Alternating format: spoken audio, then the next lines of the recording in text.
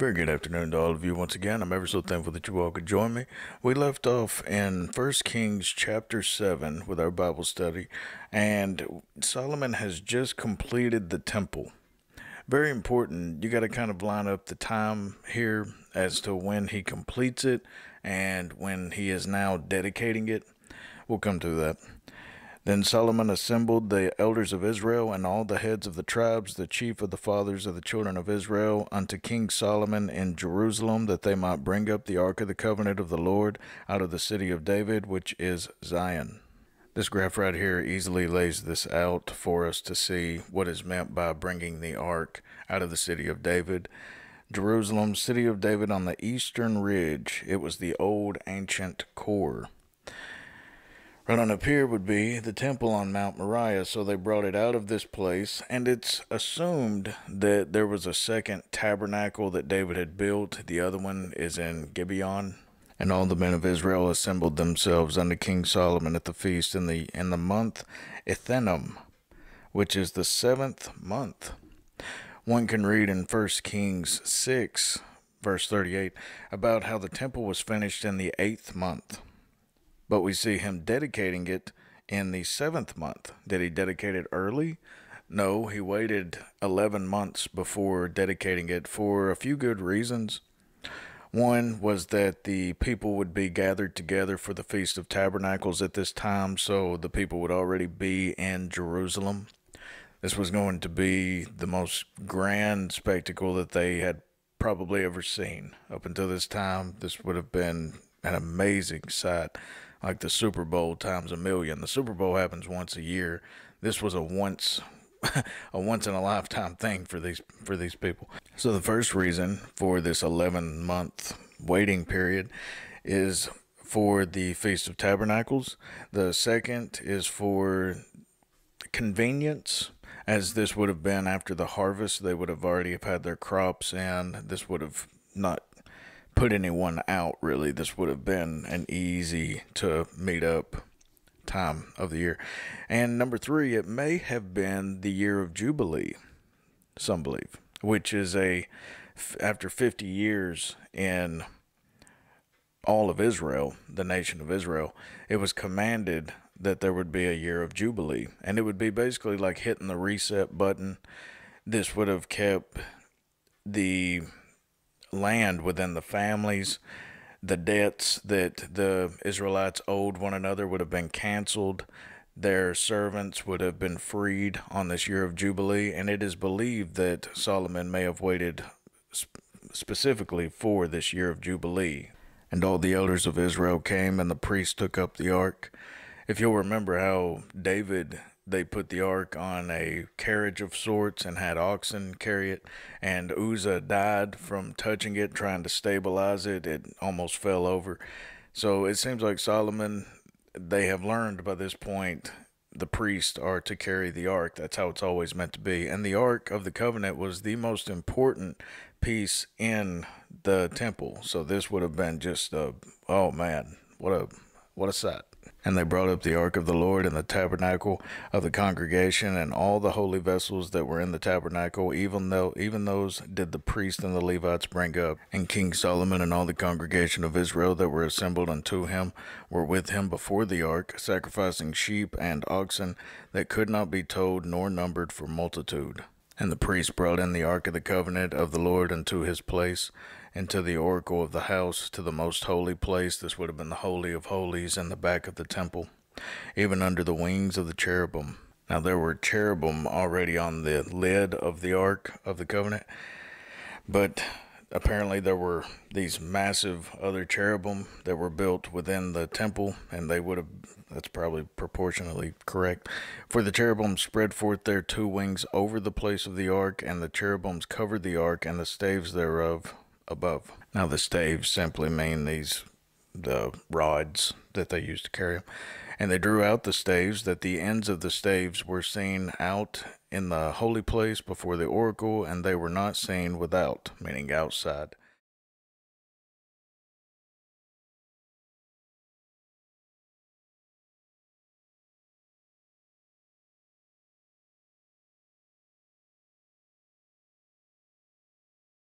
Now, here's quite a unique verse in itself.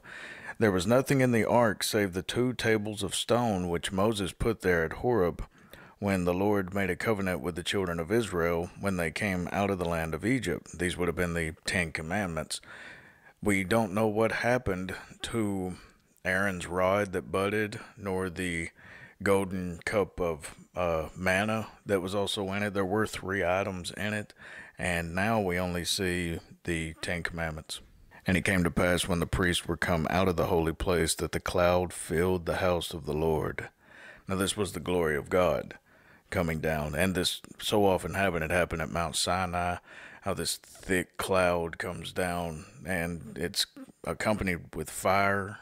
Where there's smoke, there's fire, and God is a consuming fire. But this is simply the glory of God showing itself within the temple. This would have been a kind of a frightening sight. Even the priests themselves ran out of the temple. Now, we're told about in the Bible how the glory of the Lord is manifested as a cloud quite often, but also other elements such as fire, as the burning bush, and then wind, like the day of Pentecost. And then there's a still small voice where he speaks to Elijah. And also thunder. If you'll recall how many would, whenever God spoke from heaven, it sounded like thunder, and all the people would fall to their faces. It would be so loud. But also take note how it's not only these priests that are frightened of it. I'm assuming that they're frightened. They actually ran out of the temple. And Solomon and the rest of the congregation, no telling how many Israelites are there. It probably packed all of Jerusalem. But not only were these priests frightened of this presence of the Lord appearing within the temple in this thick cloud, but throughout the scriptures we read about how people feared these manifestations. Moses feared at the burning bush, and Peter, James, and John at the Mount of Transfiguration, they were terrified. John in the book of Revelation, he's very, very frightened. He's so frightened, as a matter of fact, when he sees Jesus, that he falls like a dead man. One gets the sense that he just passes out. He has no strength within him. But also, a really unique one is that of Isaiah 6. Isaiah, he sees this vision of the Lord in the year that Uzziah died, King Uzziah. He sees this vision of the Lord. Now, this would happen hundreds of years after what we're discussing right now.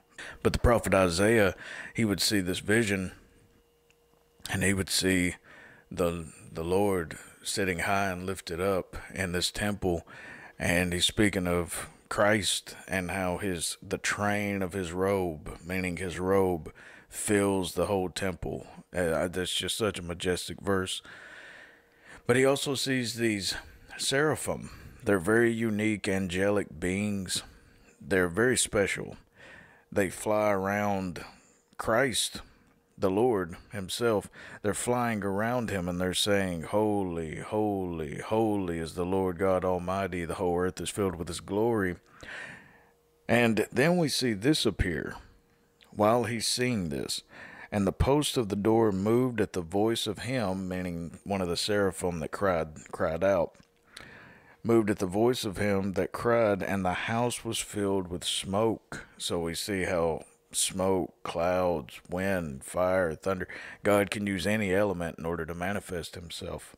But the prophet Isaiah then goes on and says this, one of the most famous verses in the entire Old Testament. "Then said I," upon seeing this magnificent vision and then this smoke, "then said I, woe is me, for I am undone, because I am a man of unclean lips, and I dwell in the midst of a people of unclean lips, for mine eyes have seen the King, the Lord of hosts." Who do we know as the King? The King of kings is Jesus Christ, and the Lord of lords, Judge of judges. Blessed be his name. One other note of this glory of the Lord filling the temple is that of what happens in Ezekiel's day, the prophet Ezekiel's day, which was about 400 years later. And it's right before they go into the Babylonian captivity. they've sinned against the Lord. And I'm talking about the nation of Judah, the nation of Israel. The northern kingdom has already fell. Anyway, we'll have to get into all of that. That's a whole other issue. But anyway, this glory of the Lord filling Solomon's temple remained for about 400 years. And then all of a sudden, Ezekiel, the prophet, he sees the glory departing from the temple right before they're taken into captivity by the Babylonians. Ezekiel 10:18, then the glory of the Lord departed from off the threshold of the house and stood over the cherubims. A very sad day, very distressing. So the glory of the Lord fills the temple, and the priests run out, so that the priests could not stand to minister because of the cloud, for the glory of the Lord had filled the house of the Lord.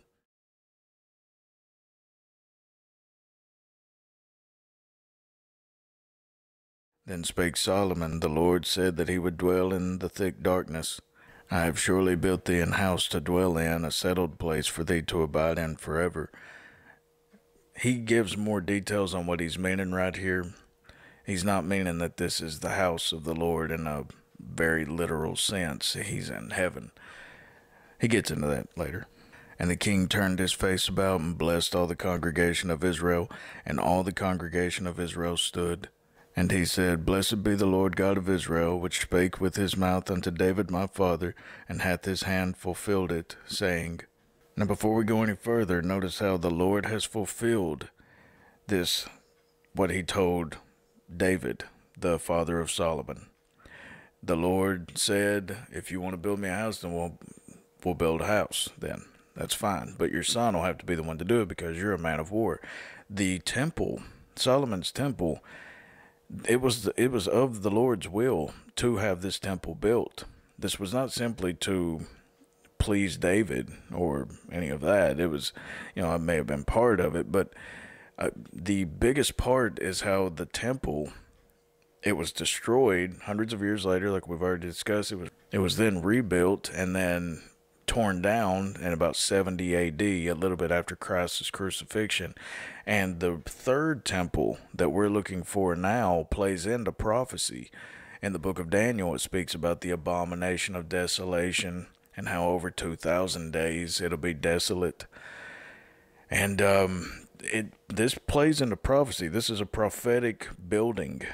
I often tell people that you can really start to know that we're in the 7-year tribulation. Now, if you're pre-trib, like my family, many of you watching, if you're a pre-tribulation rapture believer, then you'll believe that we're already raptured. I hope we are.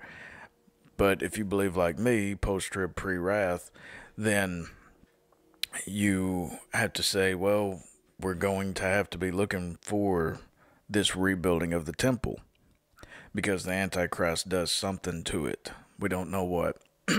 But here's the thing.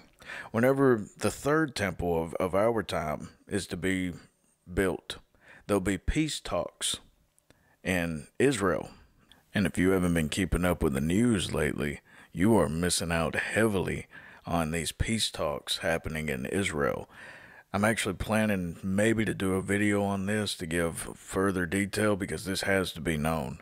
Israel and the United Arab Emirates just struck a historic peace deal. It's a big win for Trump. A lot of details remain to be worked out, but this is still a really big agreement. Now there's momentum picking up over this peace deal. The very first flyover from Israel and Germany just took place not a couple days ago. They're talking about Jared Kushner, Donald Trump's son-in-law, is now saying that it's almost a guaranteed thing that there'll be peace in the Middle East. And that's a huge thing. Huge thing. Before the third temple can ever be built, there has to be peace talks first. And I believe that the peace talks will initiate the Great Tribulation period, that 7 years of tribulation. I'll get into further details if I make a video on all of this. But this is very important. We're seeing peace talks now happening all over Israel.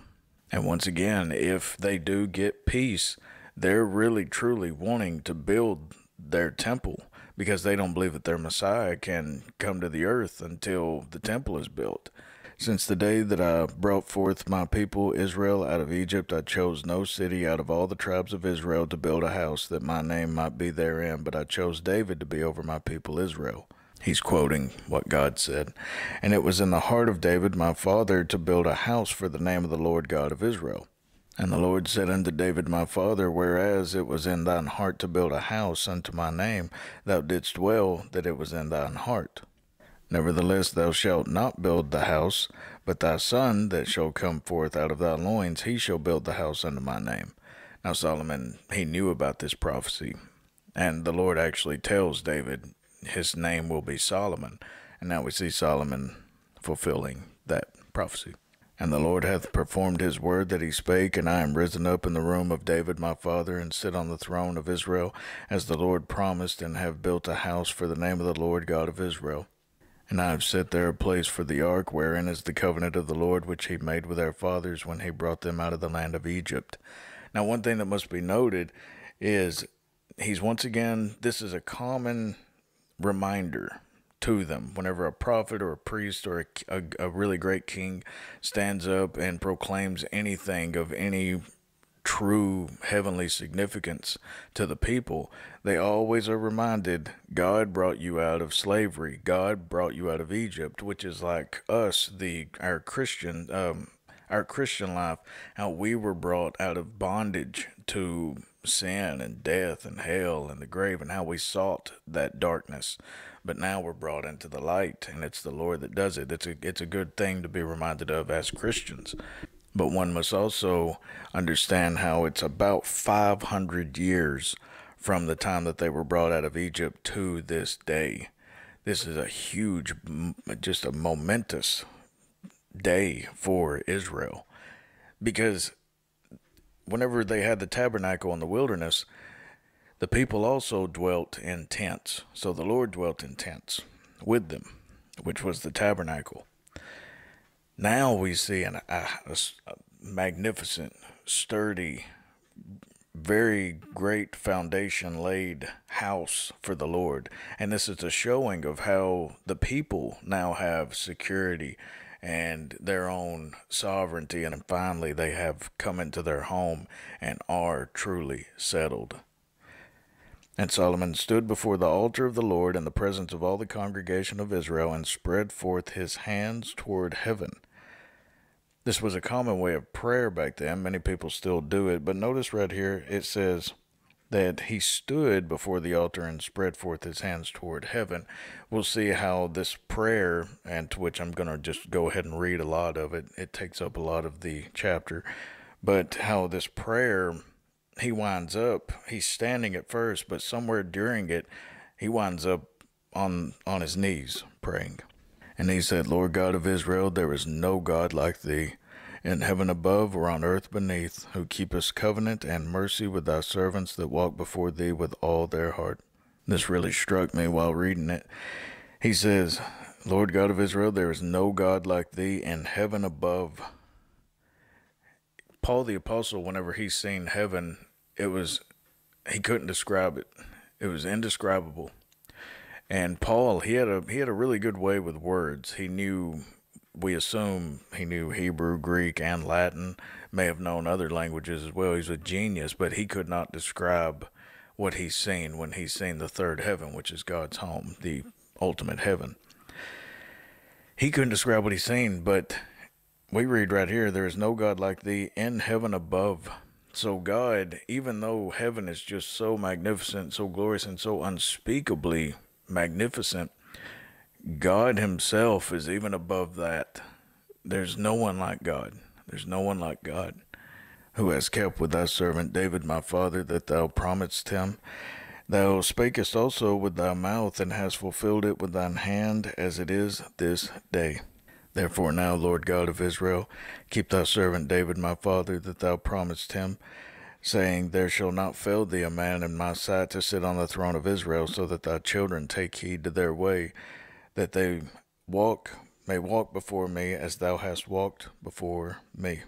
So he's talking about how David walked before the Lord. That's what he desires of David's children, including Solomon himself. But we will see, Lord willing, Saturday's Bible study, or rather, it'll be Sunday to you all, but the Bible study Saturday, we'll see the summation of Solomon's life and how his reign and how he did not walk before the Lord like his father David. Right here, he's in good standing with the Lord, but he winds up getting way off track. We'll come to that. And now, O God of Israel, let thy word, I pray thee, be verified, which thou spakest unto thy servant David my father. But will God indeed dwell on the earth? Behold, the heaven and heaven of heavens cannot contain thee, how much less this house that I have builded. So now we're getting more clarification on what he said earlier. Earlier he said, Lord, I have built you a house so that you may dwell in. But now he says, the heaven of heavens cannot contain God, how much less the house that I've builded. So Solomon is well aware that God, this is not a literal house where God is going to stay in. He's not confined to this. God is everywhere. Yet have thou respect unto the prayer of thy servant, and to his supplication, O Lord my God, to hearken unto the cry and to the prayer which thy servant prayeth before thee today. That thine eyes may be opened toward this house night and day, even toward the place of which thou hast said, my name shall be there, that thou mayest hearken unto the prayer which thy servant shall make toward this place. And hearken thou to the supplication of thy servant and of thy people Israel, when they shall pray toward this place, and hear thou in heaven thy dwelling place, and when thou hearest, forgive. This tells us a little bit about how the majority of the prayers prayed unto God are from broken sinners, because what they're asking for is forgiveness. And Solomon makes note of this. But also, before we go any further, we read about when they shall pray toward this place, meaning that the Israelites would pray towards the house. Many of the Jews today keep that tradition. If any man trespass against his neighbor, and an oath be laid upon him to cause him to swear, and the oath come before thine altar in this house, then hear thou in heaven and do, and judge thy servants, condemning the wicked, to bring his way upon his head, and justifying the righteous, to give him according to his righteousness. When thy people Israel be smitten down before the enemy, because they have sinned against thee, and shall turn again to thee, and confess thy name, and pray, and make supplication unto thee in this house, then hear thou in heaven, and forgive the sin of thy people Israel, and bring them again into the land which thou gavest unto their fathers. So he's speaking about even a people far off, the captive of maybe whatever war or whatever that they have to go through. He says, even hear them when they're not around the temple or the outer court or any of this place, not even in Israel. Hear them then, when heaven is shut up and there is no rain, because they have sinned against thee. If they pray toward this place and confess thy name and turn from their sin, when thou afflictest them. Now, whenever it's talking about when heaven is shut up, that means that it just doesn't rain.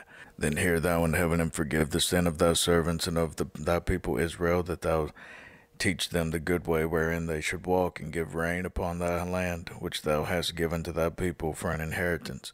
Many deaths back then happened if there was a famine, if there was no rain, no food, no life.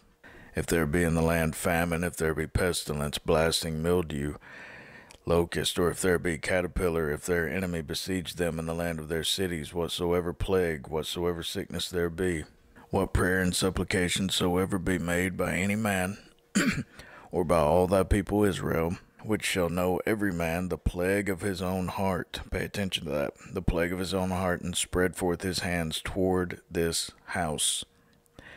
So there's a plague of the heart, meaning that there's something that ails a man, just like a black plague or whatever, any kind of virus, disease, whatever. Just like that, out in the open, there's also they can be inward, soulful, spiritual, whatever. They can be unseen by the eye.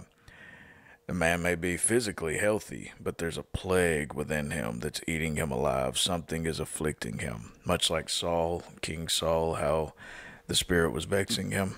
Charles Spurgeon, he had good commentary on this. A great many men think they know the plague of other people's hearts, and there is a great deal of talk in the world about this family and that person and the other. I pray you let the scandals of the hour alone and think of your own evils. I have seen so many preachers stand up and just condemn, condemn, condemn. Everybody's a wicked, wicked, hell-bound sinner except him. He never thinks of himself as a sinner. Everyone else is horrible, but he's up there and he's the one speaking, so he must be perfect in all ways. Think of your own evils. Isn't there enough trouble in your own life that you don't have to go and, budge in on Joe Blows down the street? Then hear thou in heaven thy dwelling place, and forgive, and do, and give to every man according to his ways, whose heart thou knowest, for thou, even thou only, knowest the hearts of all the children of men. Thou only. Angels don't know your heart. Satan doesn't know your heart. No one in your family knows your heart. Only God does, and he knows it perfectly, that they may fear thee all the days that they live in the land which thou gavest unto our fathers. Moreover, concerning a stranger, now pay attention, that is not of thy people Israel, but cometh out of a far country for thy name's sake. For they shall hear of thy great name, and of thy strong hand, and of thy stretched out arm, when he shall come and pray toward this house. You see now the spot of the temple, there was a place called the court of the Gentiles, which would have been the outer court, and it is where the Gentiles can come to pray. And the further that one would have gotten into the temple, the less people were allowed near it. Solomon himself, he is not praying this prayer in the temple. Only the priests were allowed to actually go in the temple. And in the Holy of Holies, only once a year was one priest, the high priest, allowed to go in. So everyone had a place to pray. So Solomon goes on to talk about the Gentiles. Hear thou in heaven thy dwelling place, and do according to all that the stranger calleth to thee for, that all people of the earth may know thy name, to fear thee, as do thy people Israel, and that they may know that this house which I have builded is called by thy name. Joseph Benson had great commentary on this. He said about this, referring to the Gentiles, he says, it is observable that Solomon's prayer for the stranger is more large and comprehensive than for the Israelites, that thereby he might encourage strangers to the worship of the true God. Thus, early were the indications of God's favor toward the sinners of the Gentiles. That's a great point. Early on, we see that it's not just in the New Testament that we start to see, well, God actually might care about us Gentiles. It was way before Paul the Apostle and before Christ talking to the Roman centurion. And it was way before any of that we see God's favor towards the Gentiles. I've spoke about this in many Bible studies before. If thy people go out to battle against their enemy whithersoever they shall send them, and shall pray unto the Lord toward the city which thou hast chosen, and toward the house that I have built for thy name, then hear thou in heaven their prayer and their supplication, and maintain their cause. If they sin against thee, now listen to this, for there is no man that sinneth not. Solomon made sure to add that. That shows that everyone should be praying to God. Everyone. And thou be angry with them, and deliver them to the enemy, so that they carry them away captives unto the land of the enemy, far or near. Yet if they shall bethink themselves in the land whither they were carried captives, and repent, and make supplication unto thee in the land of them that carried them captives, saying, we have sinned, and have done perversely, we have committed wickedness, and so return unto thee with all their heart, and with all their soul, in the land of their enemies, which led them away captive, and pray unto thee toward their land which thou gavest unto their fathers, the city which thou hast chosen, and the house which I have built for thy name. I really do like the situation that Solomon is putting sinners in. He says, even if they are in the land of their enemies. I remember I found myself so often buying drugs from some guy that I hardly even knew. And I would wind up in so many places where I was just like, what am I doing? How did I even get here? What? And it's that moment a little bit of clarity where you're like, this is so stupid. What, I mean, how insane am I to wind up in this spot watching out for cops out the window and with these people and them are all crazy and I'm one of the craziest of them. But this tells us that even in all of that, at any moment, no matter where you are, you can say, God, I'm sorry, forgive me, get me out of this, and I'll never ever come back in. Really mean it. Like I know that a lot of people say that, but and it's a joke to the world whenever they reference prayers like that. But to really mean it, God will deliver you from that. He wants us all to be on the right path. He desires all to come into repentance and none to perish. Then hear thou their prayer and their supplication in heaven, thy dwelling place, and maintain their cause. And forgive thy people that have sinned against thee, and all their transgressions wherein they have transgressed against thee, and give them compassion before them who carried them captive, that they may have compassion on them. You see how God can make peace between even the worst situations? This has happened in my life numerous times. I'd be in a very tense, anxiety riddled part of my life, very dire, not knowing how to get out of it, and God just makes a way, like a clear path. It's wonderful whenever that happens, and God can do that at any time if it's according to his will. For they be thy people and thine inheritance, which thou broughtest forth out of Egypt from the midst of the furnace of iron, that thine eyes may be open unto the supplication of thy servant, and unto the supplication of thy people Israel, to hearken unto them in all that they call for unto thee. For thou didst separate them from among all the people of the earth to be thine inheritance, as thou spakest by the hand of Moses thy servant, when thou broughtest our fathers out of Egypt, O Lord God. Many so-called Christians have a hatred for the Jewish people, for the Israelites. They have a stern hatred for them. And we have to realize that God, he used Israel for his vessel. Dave Hunt used to say this all the time. He used to say, if you want proof of God, just look at the nation of Israel. David Guzik said it best, I believe. Blessing to Israel wasn't meant to end with Israel. God wanted to bless the world through Israel. God came through Israel. He came through Jews. So there's a little bit of envy, I believe, on the part of a lot of so-called Christians. But you have to understand about Israel as it is a witness unto God. Now, that's not saying that they go out and that there's a bunch of great Christian preachers coming out of Israel. They don't do that. There's not. There's a few messianic preachers that they're messianic Jews. They believe in Christ. They're Jews. But there's not very many. They're very few and far between. But I really like this.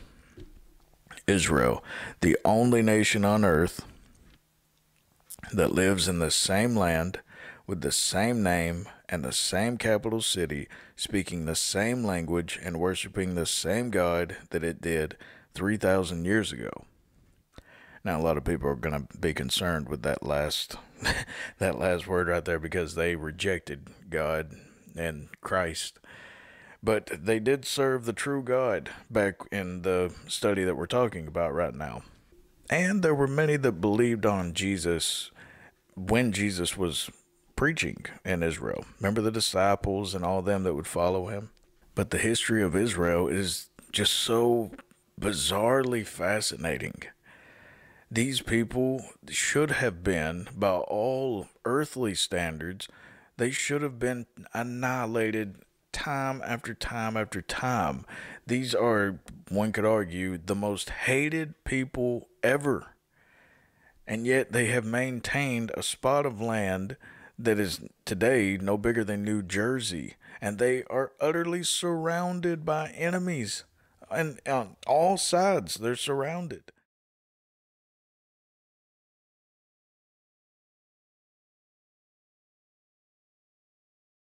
And yet they persist, and it's because of God. If you don't see that, if you don't believe that there's a God, just look at this nation of Israel that still stands to this day. And it was so that when Solomon had made an end of praying all this prayer and supplication unto the Lord, he arose from before the altar of the Lord, from kneeling on his knees with his hands spread up to heaven. So we see right there how Solomon went from standing with his hands up to he was kneeling at the end. God, the more that you speak to him, has this humbling effect on people. And he stood and blessed all the congregation of Israel with a loud voice, saying, Blessed be the Lord that hath given rest unto his people Israel, according to all that he promised. There hath not failed one word of all his good promise, which he promised by the hand of Moses his servant. One can just picture this.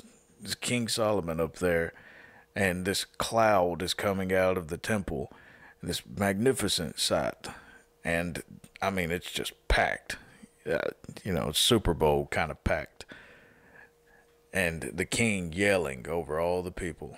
And to be as majestic, one might say, that as Solomon was, we'll find out in the next few studies leading up to Saturday how, man, he had it all. Even Jesus refers to the glory of Solomon and such. But even being arguably the richest man ever, having everything that the world could offer you, and wisdom on top of that, having all of that, he winds up at the end of his life in the book of Ecclesiastes referring to himself as the preacher. It's almost like he just seen how and you can read the book of Ecclesiastes for yourself and see that all that this world offered meant nothing but preaching. He wanted to be known as the preacher at the end, not as this great, notorious king, infamous in some ways, but a preacher.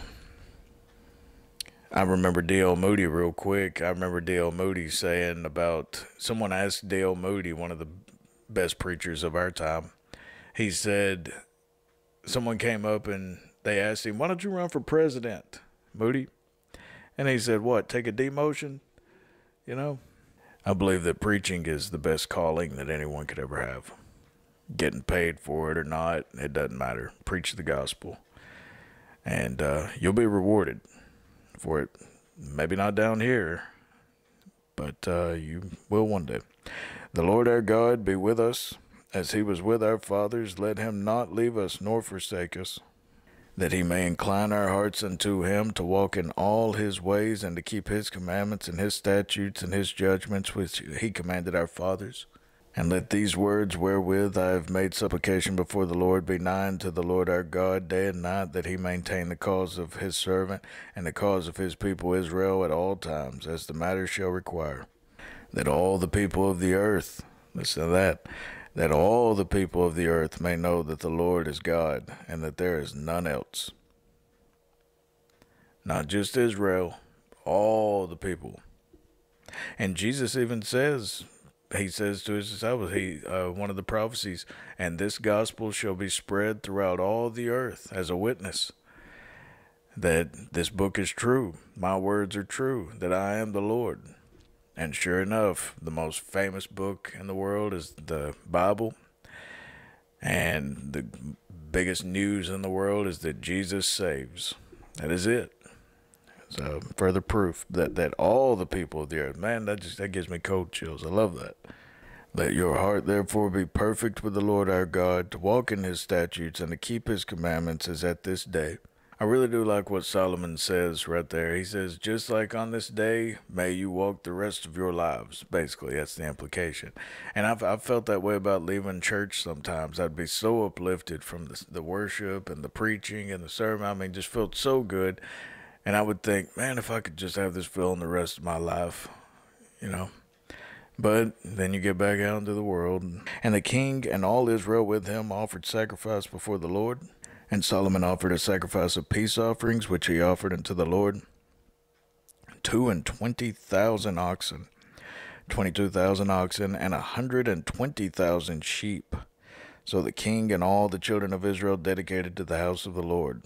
The same day did the king hollow the middle of the court that was before the house of the Lord, for there he offered burnt offerings and meat offerings and the fat of the peace offerings, because the brazen altar that was before the Lord was too little to receive the burnt offerings and meat offerings and the fat of the peace offerings. So they had to extend this altar. And at that time Solomon held a feast, and all Israel with him, a great congregation, from the entering in of Hamath unto the river of Egypt, before the Lord our God, 7 days and 7 days, even 14 days. The usual ceremony for the Feast of Tabernacles would have lasted a week. This lasted 2 weeks. The amount of sacrifices, see, because with a sacrifice, you give the fat, which is known as the best part, unto the Lord. You burn that up and give it to the Lord. And then you take some of the meat, and the priest takes some of the meat, and we all share in it. It's not just, God getting a sacrifice. It's everybody. It's like it's a family thing. And this was enough sacrifice, the meat coming from it for the people. It was enough to last them 2 weeks. That is quite a lot of meat, let me tell you. On the 8th day he sent the people away, and they blessed the king, and went into their tents joyful and glad of heart, for all the goodness that the Lord had done for David his servant, and for Israel his people. And just once again, going right back to church, don't you feel like that quite often coming from church? Joyful and glad of heart, for all the goodness that the Lord has done unto you and your family. Isn't it great? But also, notice how he mentions David his servant and for Israel his people. See, because the plans for the temple began with David, the father of Solomon. This all began with David. He had it in his heart to build the temple, but it was for Solomon to build it as a king of peace. Now, this was a great time for Solomon. If Solomon would have maintained this heart towards God the remainder of his reign, no telling how great that things would have been for the nation of Israel. But because of what Solomon does, and I mean it is bad, we're going to get into that. It is very, very horrible what Solomon does. But we'll come to that here in the next day or two. Until then, hope that y'all learned something. This was a very long chapter. The other ones are not this long, so I'm not going to spend any more time on it. So I thank you all for joining me. I hope that you learned something. Lord of all peace and love and mercy be with you. Amen.